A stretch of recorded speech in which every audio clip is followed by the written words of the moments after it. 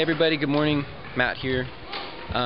It is April 17th, and I thought I'd give you a little tutorial video on how the Theremin works through the Ableton Live setup. So a couple weeks ago I showed you the whole Ableton Live loop rig. And basically I've got this thing called a Theremin, and what I'm doing, well, here's the noise it makes.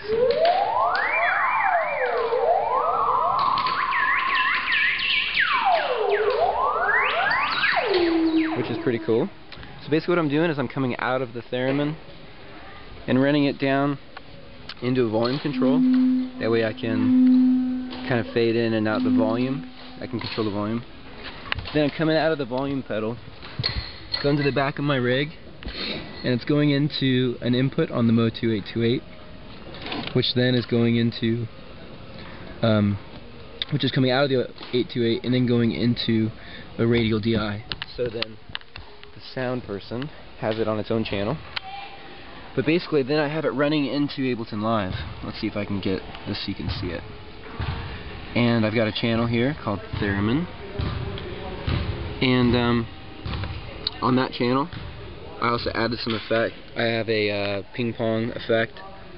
And then I also run some delay through it, which gives it the sound that you hear.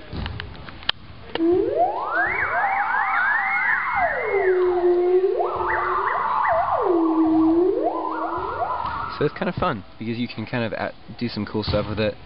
It's a really fun fun toy to use in the middle of like different jams and stuff. Now without the effect though, it sounds so straight. Without any sort of effect. So anyways, I just wanted to show you how that was set up.